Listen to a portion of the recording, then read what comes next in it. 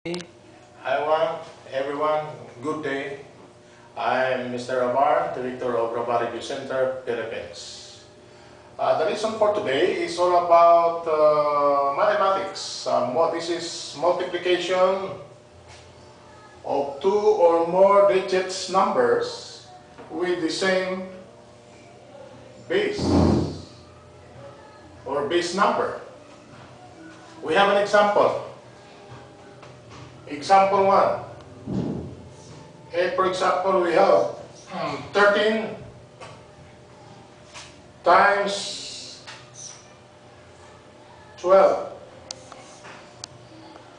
As you have noticed, we are multiplying two-digit numbers with the same base 10 here.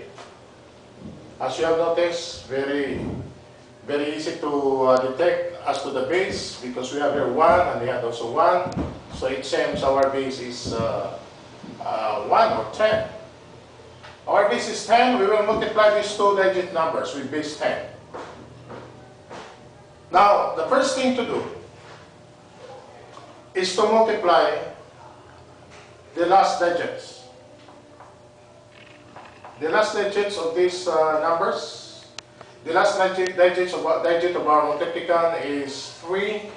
The last digit of our multiplier is 2. If we multiply these two, that will give you simply 6. If you want to get, because you have only one digit needed here, because we base it by 10, then the next line here or the next number here will complete our answer. And this number is coming from this last digit of our multiplier, and to be added by our multiplicand itself here. This is 13. If you add this, the answer is 15.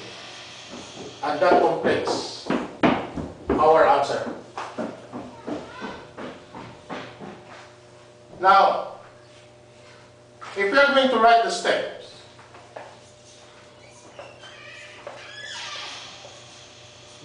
here is you multiply first the last digits. We have our 3 times 2. That's why we have 6 as our answer. And the next step, and supposed to be the last step, is adding the last digit of this multiplier to the multiplicand itself. So our multiplicand is 13, and if we add our last digit of multiplier 2, it will give you 15. In other words, this will serve as our last digit of our answer, and this number here, 15, is our number there to complete the answer, 156. Another example, so you can understand. Now this time, without writing these figures here, we will just do it by our own mind, then apply the steps using your mind with the logic of the number. For example, we have 17 times 15.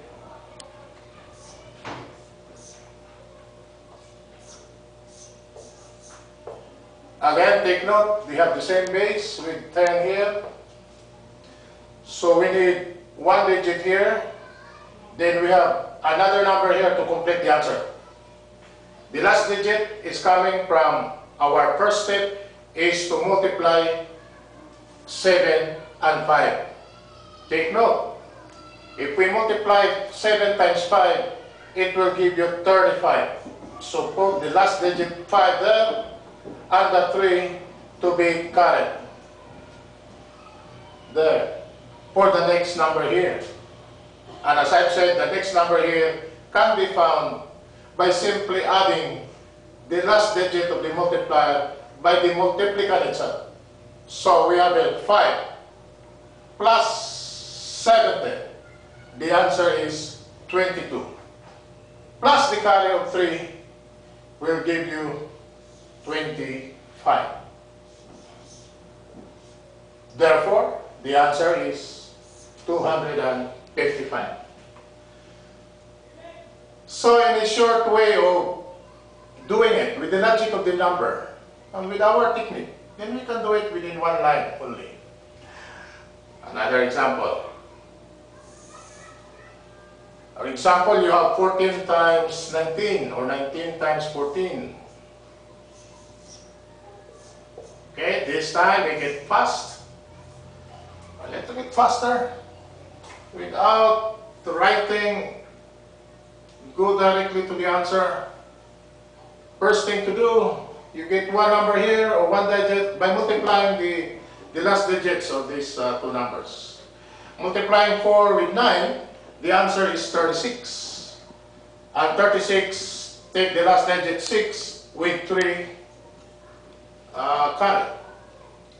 Then, for the last step that we will be having here is to multiply this last digit of our multiplier to this multiplicand directly. When we multiply this will give you 36, 3, that is 76. If you multiply 4, no, this is not multiplying, this is adding. Okay, if we add this, 19 plus 4 will give you 23, and 23 plus 3 will give you 26, and therefore the answer is 266.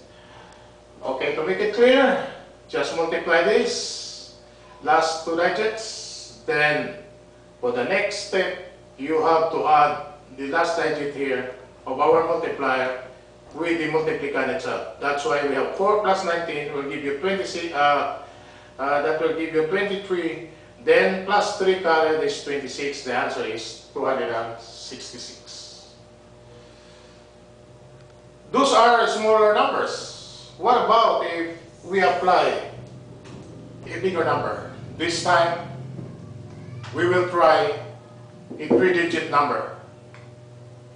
3-digit number such as 112 multiplied by 105.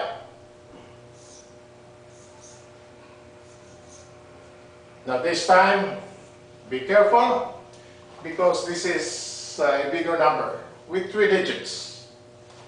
Now again, we can consider this as our, supposed to be our base digit here.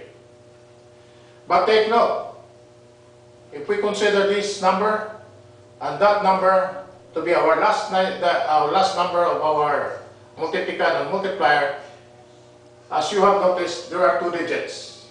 Unlike in the previous example with 1 digit only, that's why we need only one line here or 1 digit.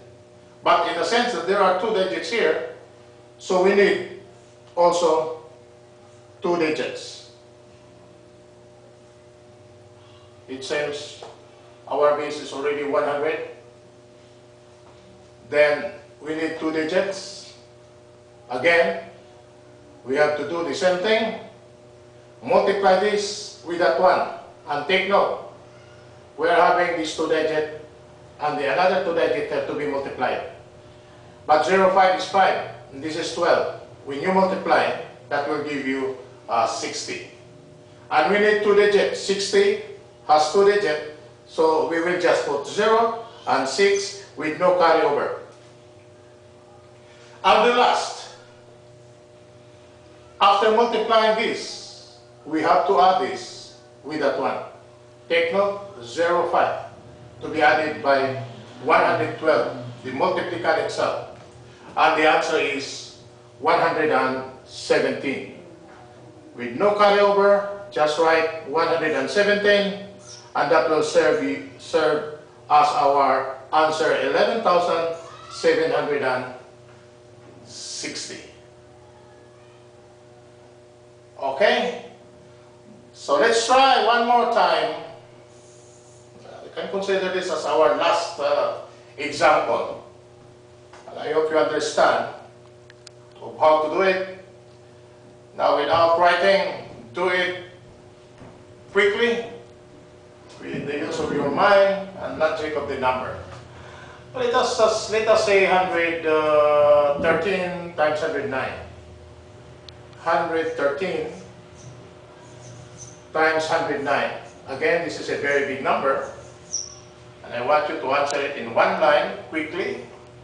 If you multiply this, you consider this as our last number of the multiplier and multiplicand. This will serve as our base.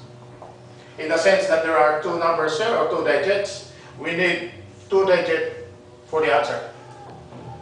First thing to do, or the first step, is to multiply 0, 9, or supposed to be 9, multiplied by 13.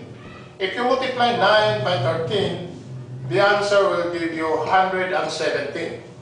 This is 27, and that is 9 plus 2, 11.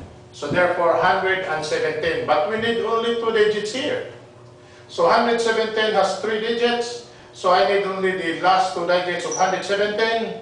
I will write the 17 and the 1 to be carried for our next line. As I've said, you have to add this with the whole multiplicand here. So 113 plus 9 will give you 122. 122 plus the carried 1 will give you 123. And therefore, the answer here is 12,317. That will serve as our answer. You do it quickly, less than 1 minute, use your mind with the logic of the number, and I hope you understand this one. Then I suggest to have more practice in this topic, practice and practice to become a math master. And that's all for today, and good day.